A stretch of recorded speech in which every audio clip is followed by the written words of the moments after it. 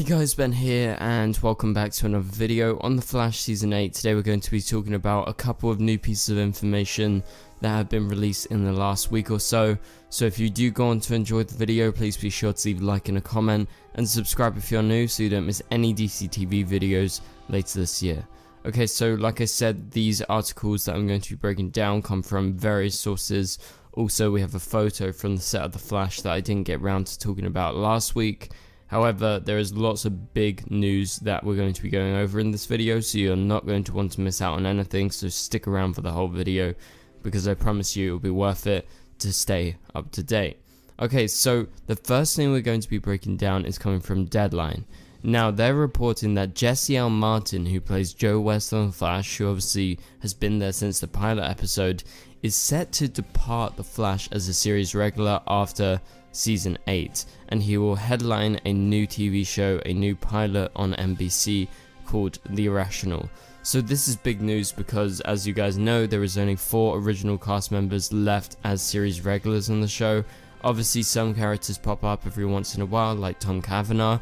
However, not all of those actors and their respective characters are around. However, the people that are still around is of course Grant Gustin, Candice Patton, Danielle Panabaker and Jesse L. Martin. Now, Jesse is finally stepping away as he pursues other projects. Obviously, he's got this pilot with NBC that could be his next big thing. However, as you guys know, pilots don't always work. And so, with him actually announcing this, he will no longer be a series regular on The Flash. However, he is expected to appear in multiple episodes of The Flash in the 9th season. So next season, he will show up, or so it's expected, for at least like 5 episodes or so. That is what they're hearing right now in regards to Jesse L. Martin showing up, because he is doing this pilot, he is potentially doing other projects in the meantime, but he will be back up in Vancouver to shoot The Flash. It's not like he's exiting forever, it's just he's not going to be a series regular and show up every episode or in almost all the episodes. And so this obviously comes after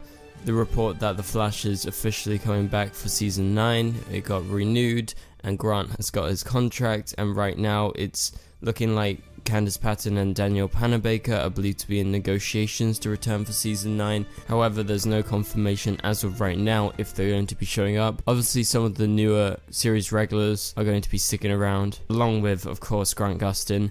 And so, what's interesting is in another article, and this is coming from The Hollywood Reporter, and it's reporting on the same thing. So, it's to do with Jesse L. Martin leaving The Flash, obviously, as a series regular. However, they say, according to their sources, while no formal announcement has been made, sources say there has been talk of the series coming to a conclusion with an abbreviated final season. And so what The Hollywood Reporter means by an abbreviated final season is similar to what Arrow did, because if you guys remember, Arrow had all of its seasons, right?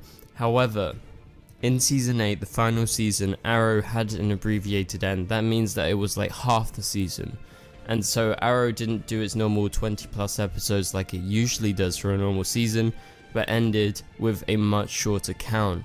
And that was obviously because they wanted to do one final season to kind of put Arrow to bed, instead of, you know, just cutting off in like a huge final season like Supergirl. Because if you guys remember, Supergirl last season, when it ended with Season 6, ended with its full episode count. However, Arrow did an extra season on top of what they were probably already planning, and that was because Crisis was coming and they wanted to find a way to say goodbye to Arrow properly by extending it and having one extra season, but having it not be like a huge deal, not like a 20 episode season which takes all year. So no formal announcement has been made about The Flash doing this, but The Hollywood Reporter is hearing that potential talks of such an end to the series has been made. And obviously this is probably because Arrow set this precedent, and that, you know, it's a decent way to go out if you want to give like an extra season so there is a bit more time. Because as of right now, and as of when they announced that Season 9 was happening, they didn't mention anything to do with this being The Flash's final season.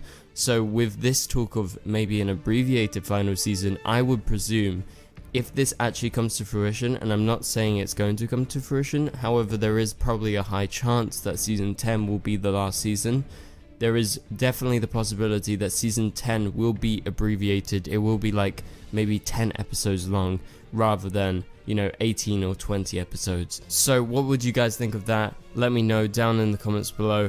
I think I would be okay with that. As long as we get to season 10, I will be happy, because that's always been my thing. I'm like, okay, let's get The Flash to season 10, and then we're all happy, because it's like a good solid number. You don't want to end on season 9 or anything like that.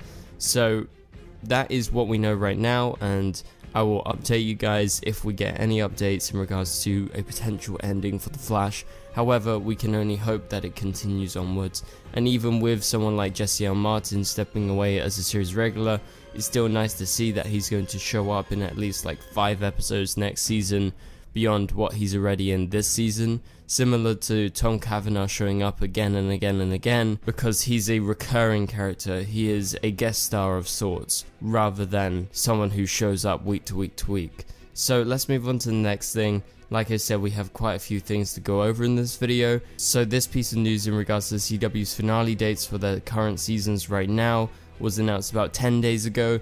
I apologize for the lack of uploads over the last week or so.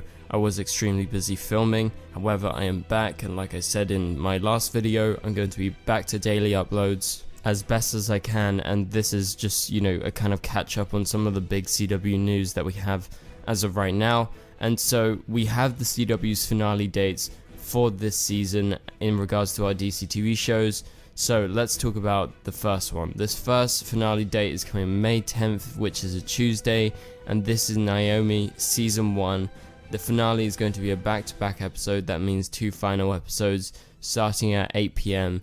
And so May 10th is actually not very far away. That is under a month away, because currently when making this video it's April 17th. So Naomi is going to be ending next month, and there is still the question of where is it going to go after this, because it's not the best performing and most well loved show out there in regards to the Arrowverse. It's actually not done super well, so therefore people are questioning, you know, is there going to be a season 2? When is that going to happen? Well, I don't have any good answers as of right now, but that is the official finale date. That is Tuesday, May 10th at 8 PM. Where we will have back-to-back episodes of season 1 of Naomi and its final episodes. Now, the next finale date is a long ways off in regards to the Arrowverse. That next finale is Superman Lois season 2. Now, Superman Lois season 2 is going to be ending a whole month later than Naomi. Well, a bit more than a whole month. That being June 21st on a Tuesday, of course, at 8 PM. This is going to be Superman Lois's season 2 finale. Now, the season 2 finale is going to be happening in June. That means that that's kind of the normal date that we get for our shows if they start in the fall. It's not all that surprising. However, you could expect this to potentially be delayed even more, only due to the fact that the Superman Lois show is well known for its delays in regards to filming, because they're normally always behind, and that's why they keep on having breaks week to week to week. They have like these long 2 to 3 week breaks because they need catch-up time. And so with all of that catch-up time, there is definitely the potential that Superman Lois season 2's finale could move from that Tuesday, June 21st slot and maybe move after The Flash, but we'll have to wait and see in regards to that. So let's move on to talk about The Flash, because we have the season 8 finale date, which is now Wednesday, June 29th. So that is a ways off. Currently, like I said, we're in April right now.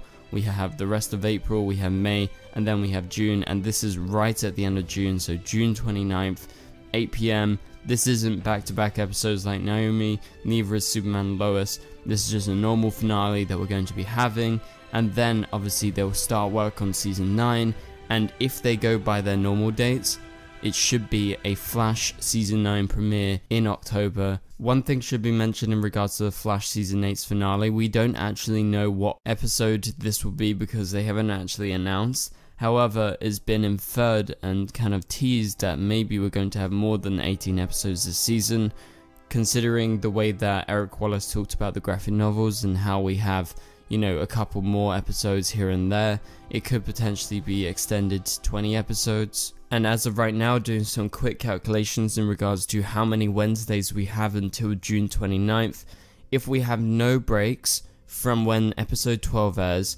not this week but next week, that would mean we would have 21 episodes. However, you have to take into account that there is probably going to be a week break between some of the episodes every once in a while. So I would say 21 episodes is not going to happen. However, it's possible it could be 20, it's possible it could be 19, or they could go with their normal 18, which they've set up over the last couple of seasons.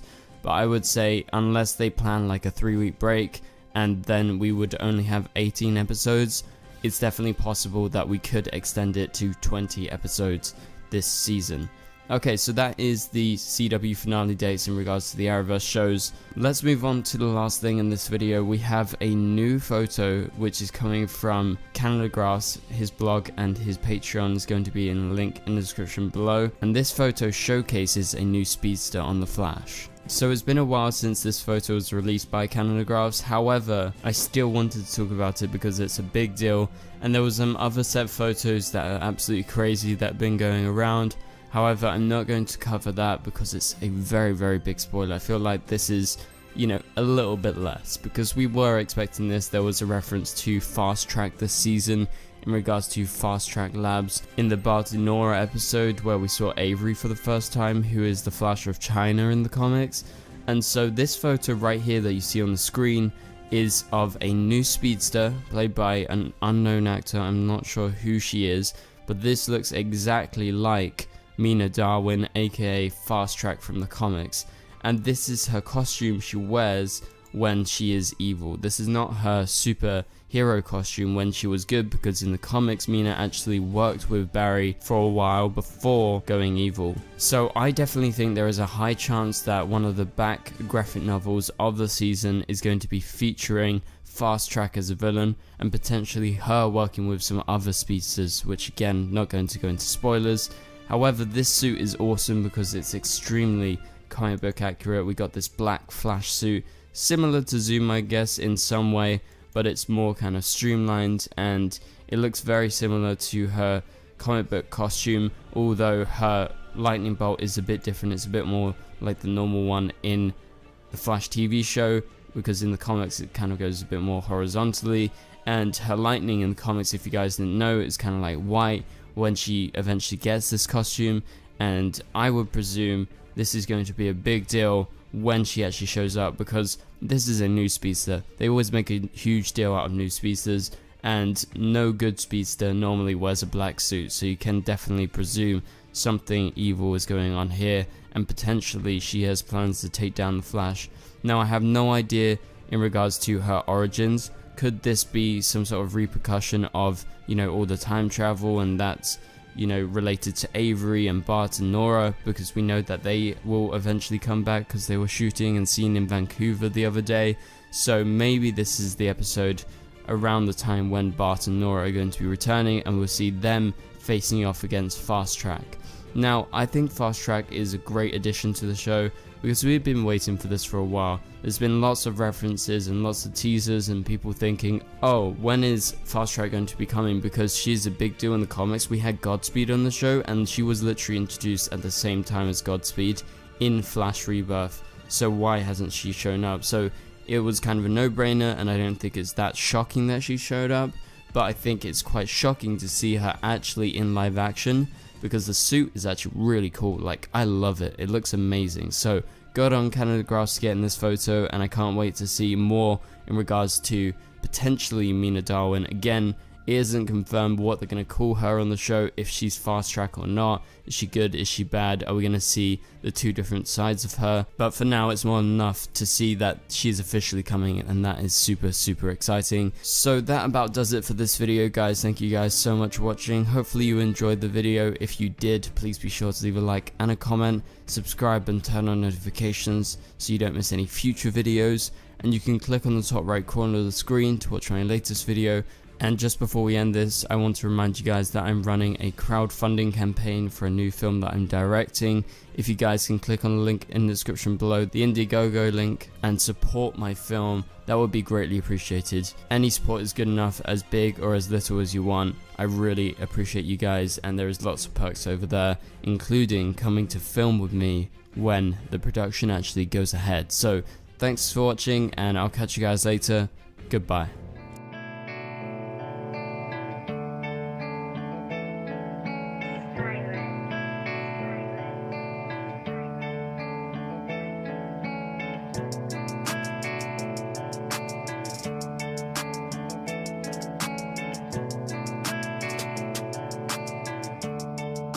I see red.